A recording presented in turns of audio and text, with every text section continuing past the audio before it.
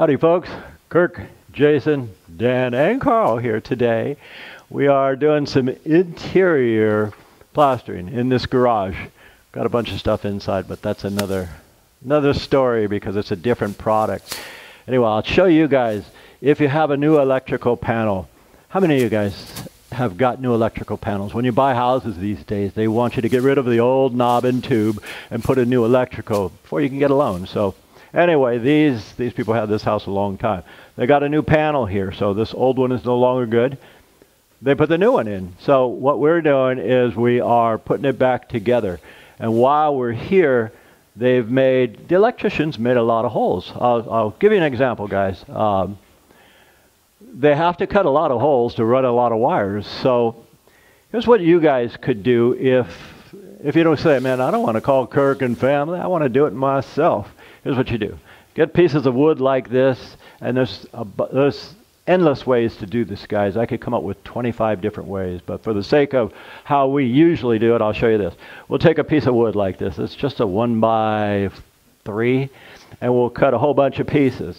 I'll take the Milwaukee saw there. It's a battery operated, and we just cut a whole bunch of pieces. Then when we have that done, we'll fish it in here and put a screw into here and here. Now that screw should set, say, a 1/16 of an inch or an 1/8. Now that holds that in place. Is that all we do? No. Now we put a bonding agent around the perimeter. And you guys don't need to be as thorough as we are, but we're thorough.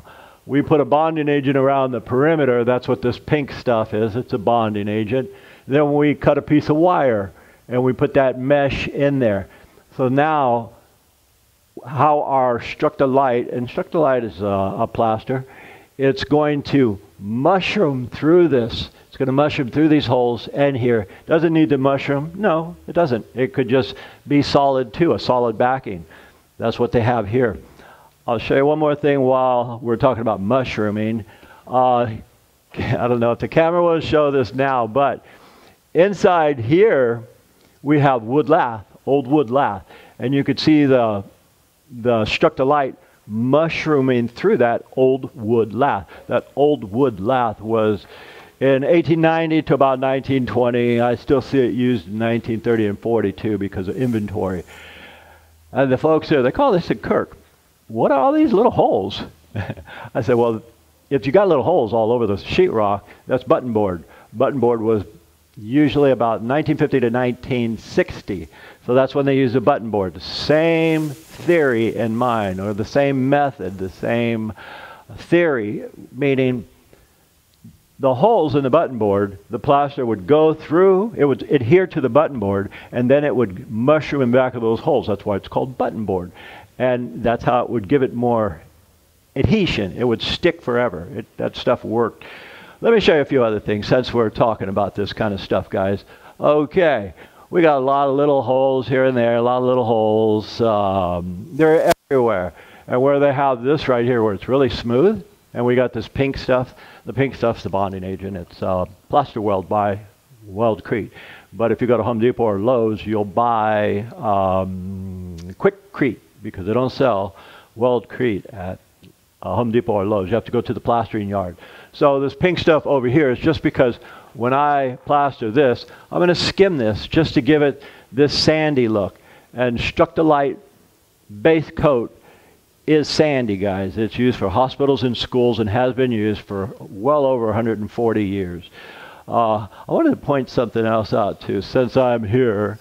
Like if you close in your electrical panels, like say this, they had some light switches. They're not going to use them. So what we did was we put the bonding agent around it. There are no wires in here, and we just put a little bit of wire. And when I plaster this, I'm going to fill this whole box up that far. It's just going to plaster right through this metal. If you do have wires here, guys, put some kind of, make sure the wires are capped, and or put a membrane over there too. That way no plaster gets in between the wires and shorts anything out. I want to show you guys one last thing before I start to plaster this. And we're going to plaster this as soon as we're done showing you this. This is a job I did 35 years ago. And right here, well, I guess you would come on that side. The people say, Kirk, you remember this job? And I thought, yeah, I did that for McNeil. John and McNeil, they're retired now. They're my age. I see them occasionally, and they always say, hey, Kirk, you retired yet? And I go, man, I'm in my prime. But anyway, 35 years ago, we did this. And does it match on the money? It does. But when I did that, I told them, guys, this has been painted at least 20 times. Every 10 years, you should prime something and paint it. And every year you do that, it softens it. So this is very soft. This is a knockdown dash. This is a knockdown dash, but it's fresher because it's only been painted a couple times. Did they paint that 6 times in the 35 years? I don't know, but I can tell it's when you're trying to soften something, use a big fat nap roller. Anyway, I'm going to get back to this. Jay, as me and Dan are going to plaster this up, but for the sake of showing you guys how to plaster it and how to use Structo-Lite, Structo-Lite takes 3 to 5 hours to set. And we are going to put accelerators in it because, you know, I don't want to wait 3 to 5 hours for each patch to set. So Jay is going to determine, or Dan, how much accelerators to put in this stuff so that I can do these patches in 2 to 3 minutes. I can do the big ones in 5 minutes and float them. Floating means I take a sponge float like your dish, your kitchen sponge, but on a handle, and we float it. And what does that do? It brings out the aggregate, brings out the sand. The sand, aggregate is a fancy word for this sand right here, and that's what we want to do. We want to match this sand. Anyway, they're gonna match, mix up some, and we'll show you how to do the fun part. Okay, guys, the fun part. Now we never know. It depends on the material here, how fast it sets, guys. And I can see already this is setting fast. Sometimes we'll use it, and before we could even get the bucket here, it's set. Okay, so I can see this is setting fast. So what I planned on doing, I'm going to change. All right, this is done until I go to float that. But because this is already hardening, oh shit, I'm going to lose that bucket. But that's okay. I'm going to lose it because it depends on our accelerator sometimes. Sometimes we put that accelerator in there and it just takes off. Sometimes it doesn't, sometimes it does. So I'm going to try to use as much of this as I can before it's gone. Will I be able to use that whole bucket? Doubtful. But I'm going to try because it's always a drag to throw it away. Now what I'm looking for is big holes. Big holes to put this on.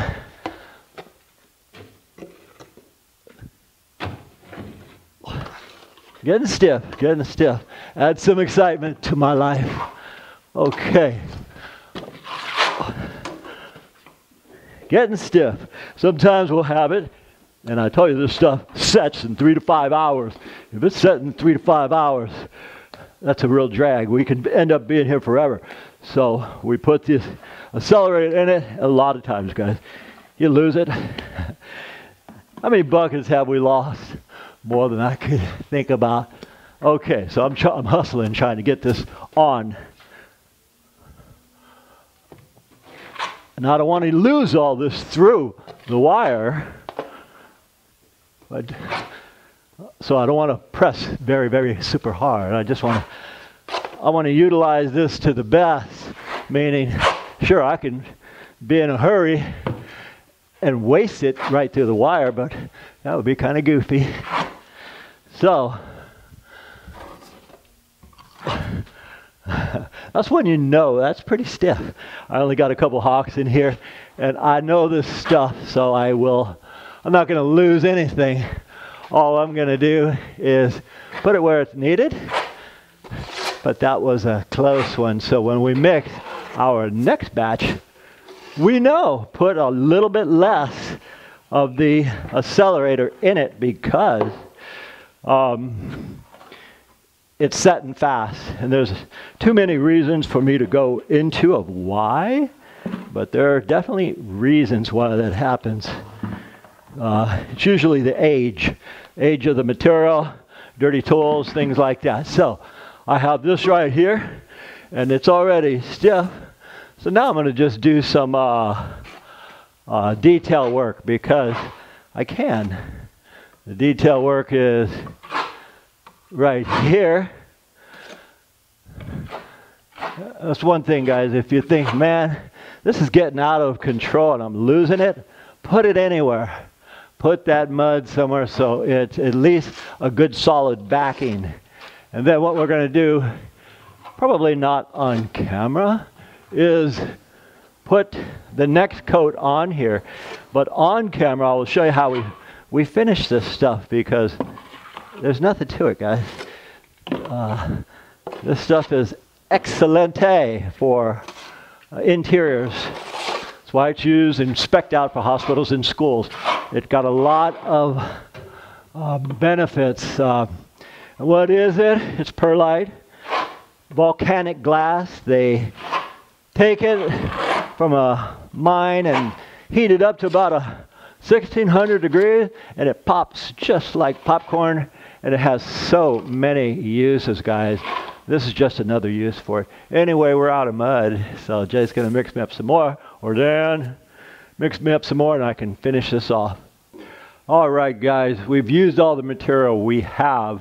So the low man on the totem pole, I said, Dan, he goes, oh, no, I don't want to go to the material yard. I said, somebody got to go to the material yard. Now get your ass over there and give me 2 more bags of Structo-Lites. Anyway, you see these patches right here, guys?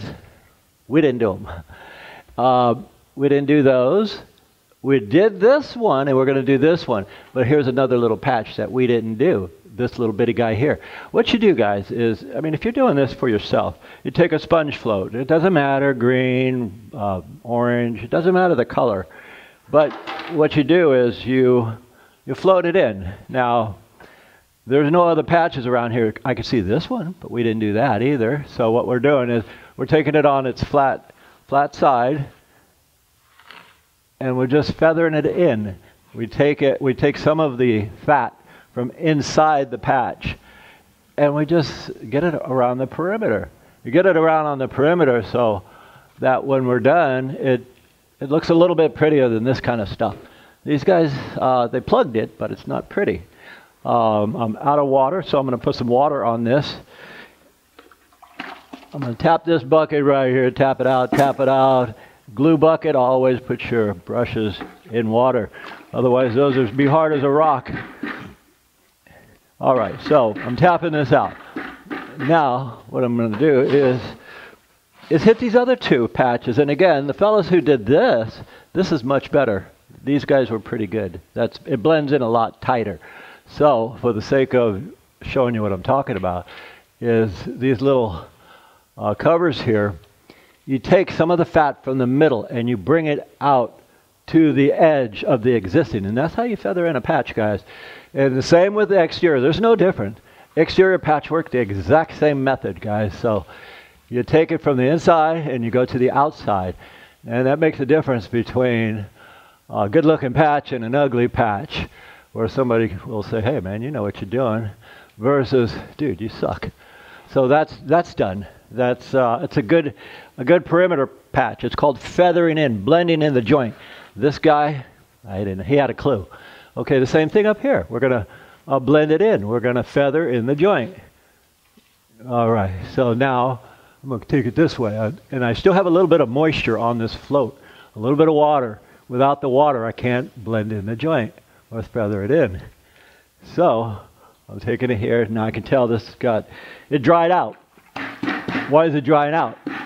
Because the Structo-Lite, the perlite, the volcanic glass is sucking the moisture right out of this. So I put some other in. And again, what we want to do is just take it lightly and feather in that joint a lot better than the other fellas. We're professionals, so we have to do it a little bit better. I'll show you a better example, guys. Okay, we only had a bag and a half when we came here, so we used that first bag, and you see how I improvised. I didn't want to just throw it away, so I put it where it's the largest holes. We got a lot of little small holes. We got hundreds of holes here, so we're going to be here a while. I just spread this out about 5 minutes ago, and we put the same amount of accelerators in it. So, for example, I'll show you how, we'll start from right here, guys. Let's see, I'm not sure if this is even ready, but if it's hard, or it's too soft, we can make it work. We have the technology. Okay, guys. So again, what I'm doing is I'm taking the existing into, or the new into the existing. I need to put a piece of tape on that. That's the second time I hit it with my head. Okay. Here, I want a straight line. Straight line. Come down, and I'm using a lot of water now because I want to take this into, I want to take the new into the existing, guys. That's what you always want to do, take the new into the existing. So when we're done, they go, wow, you guys are way better than the last guys. And don't worry about covering the box, guys. Why? It's not necessary. I'll show you why in a minute. I'm going to clean this box with the same float that I'm using. Now, going up here, I want these kind of straight. You see how this corner straight? See all this excess? I can get that off with my finger, trowel, or this float. I'll show you. We're going to take it here, and I'm going to use my eyeball to make that straight. And so I'm going to do that same method. Take this and go straight. Straight. That way, when I add a little bit more Structo-Lite, when Dan comes back, you know, I don't have enough here. I can already see. So, but when Dan comes back and we finish, I'll have to put a little bit of mud right there. Of course, I still got to do the patches. This is dried out. All the water, the moisture has been sucked out by this. So we add some more water. If you add too much water, what happens? Well, you pull your Structo off. You don't want to pull the Structo-Lite off. So you just want to float it. And that, with that, you need a certain amount of water. So what I'm doing here is I got a big holiday or big hole. I'm just getting that out, making it sandy, giving it the same appearance as the rest of the wall. And usually I kind of go upward, guys. Like right here, I'll take the middle of the sponge float and hit the joint. And that just blended in a little bit better. I'm not going to mess with this top piece anymore because I still have to add a little bit of Structo there. Structo-Lite, perlite. Okay, so now because I didn't cover this, yeah, it's dirty. I could take a wash rag, guys, and clean it out, or I could use this bucket. Now, all I'm doing, guys, is I'm cleaning the float. You clean it, flip it, put this end in, tap it out. Now, if I didn't have this paper, I wouldn't be doing that. I'd be doing it toward me. Okay, we want to tap out all of the color from here. Why do we want to tap that color out? Because we want to clean this utility cover. Boom. Okay. Let's do that one more time on the other side. Pretty. Okay.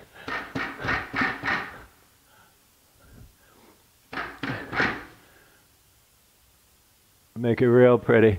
And guys, it doesn't have to be perfect because you could always take a wash rag, and we got wash rags on our truck, and just go around it. So anyway, that's pretty much how you bring the sand out of the aggregate with this Structo-Lite. Anyhow, I'm going to go ahead and leave that. We got way too much stuff to be doing here to be messing around on the camera anymore. Anyway, my name is Kirk, Jason on the camera, Carl and Dan here too, or Dan's at the material yard. We thank you guys for watching, and as usual, we'll see you on the next one. All right, folks, as always, thank you for watching another Giordano stucco video. If you like what we do, please like and subscribe so we can keep making them. And as always, we'll see you on the next one.